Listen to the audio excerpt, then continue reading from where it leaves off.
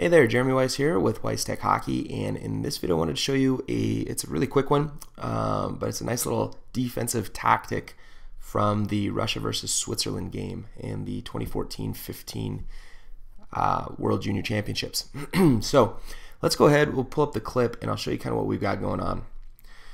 So let's start it back over here, and I've got it going slow motion so we can see. So as you can see, we've got it's a breakout situation. He's got some pressure on him. This defenseman's basically going to make it. He's going to almost bait this forward in. So we're looking at this guy right here, and he's baiting this forward in. Makes it look like this forward's got a chance, getting him to chase him. Okay, and then as soon as that forward bites, watch what the defenseman does. So he pulls, kind of shows it, takes it away. Now he cuts tight to the net. Now, with the angle that the defenseman was at and the angle that the forward was at, if you cut tight enough to the net, there's no possible way that forward's going to hang on to you. There's no way he's going to hang with you.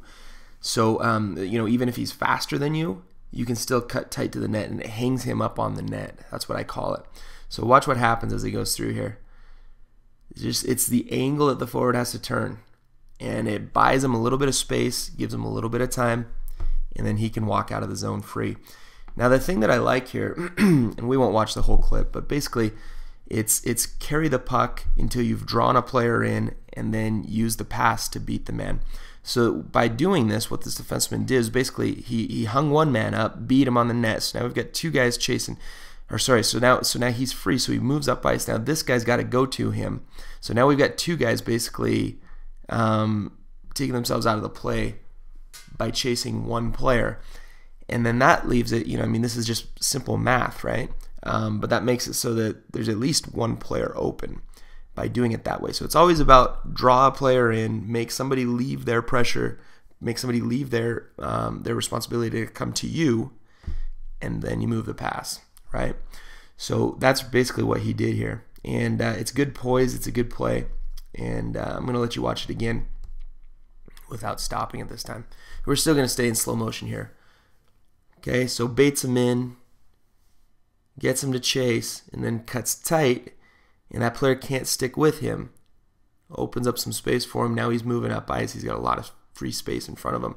So if there's free space in front of you, you take the free space, make somebody else leave their man to come to you, and then you've got options.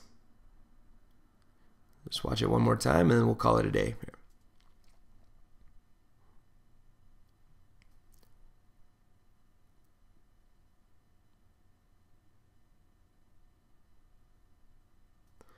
And that's it.